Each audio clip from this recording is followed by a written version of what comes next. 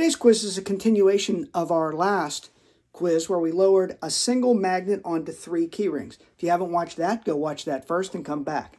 Today we're taking 2 magnets and I'm putting them north to south. And now I'm going to lower them down onto 5 key rings. Our question is, when they touch and I lift it back up, which of the key rings will be lifted? Here's what your quiz looks like today. I'll hold that up now. As always, mark your answer as completely as possible and list your level of confidence. And let's go ahead and try this. I'll put these together and then I'll lower this down. It's a little tougher than it looks. You lower them down and you see that the outside are the ones that get picked up and not the inside.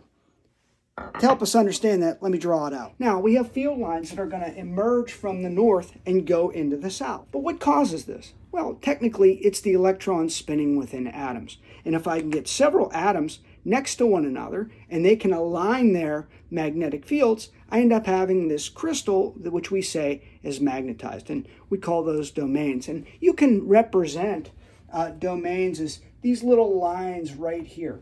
And they're going to line up, and if you can get them to freeze in place, we call them a permanent magnet. You can think of each one of them as being like a south, north, south, north, south, north. And that also explains why we don't really see magnetism at the central part of a magnet. On the one side, we have our field lines coming out, and they can induce all the atoms in this piece of steel to temporarily align themselves with that field line making north-south, so they are going to be attracted.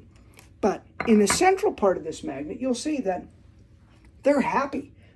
They're essentially going to have their lines going straight through. They don't emerge out the side, and therefore we don't really get any of that magnetism in the middle of that magnet. So when I put the 2 magnets together, let's see how I have it, north and south here, like so, and I push them together, essentially I'm making one long magnet and all the domains are lined up. And again, we don't really get anything out of this central part. And I can end up picking up this key ring on the north side or the south side. But if I push them together very hard, I really just don't get any lifting action from either of these. But if I break them apart, I can very easily lift up my key ring with either side. And that lets us know, according to this domain model, that anytime you break a magnet, you're always going to end up having a north and a south again. All right, that's your quiz for today.